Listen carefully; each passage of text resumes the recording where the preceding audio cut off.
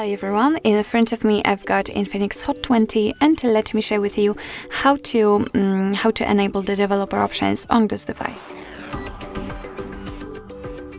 So first of all, let's enter the settings, and here we have to find my phone, which should be at the very top, sorry, not the bottom.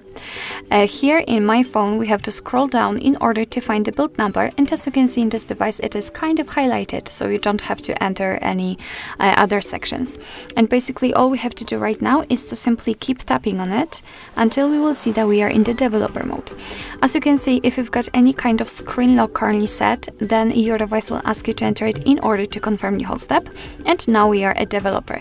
So now we can go back to the general settings and let's scroll down. We will check special function, but I'm not really sure. It can be here or in the system. Let's check the special function, and unfortunately it will be in the system. As you can see at the very bottom we've got new section and developer options, so let's enter. And here we've got plenty of advanced settings which we can customize. So for example, we can manage the display cutout. Here you've got the pointer location, you can show visual feedback for taps. Here we've got some options which are connected to Bluetooth and overall to the networking, and so on and so on. So quite a lot of options, and basically if you'd like to turn on the feature, it works the same just like in a regular settings. So just tap on the switcher and from now on this option will be active. Of course you can turn it off the same way if you've got the options without the switcher. So for example, like here in the window and emission scale, just tap on it in order to open much more settings.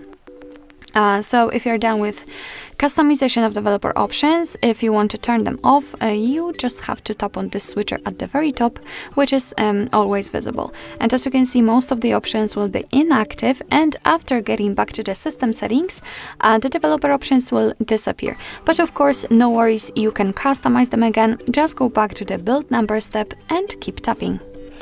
So basically that's all. This is how to enable developer options in your INFINIX HOT 20.